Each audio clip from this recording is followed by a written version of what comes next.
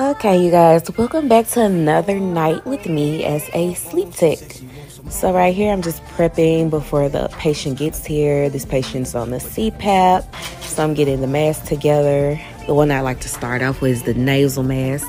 Then I'm getting his paperwork together, the patient's paperwork together, so they can know where to sign when they get here.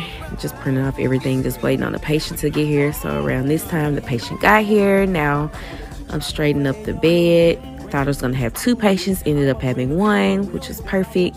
So now it's currently 5 in the morning. Time to get the patient up. Now I'm cleaning the patient's mask. Got to leave it in water for at least 30 minutes so it can soak. And as you see right here, I'm cleaning the wires, getting all the...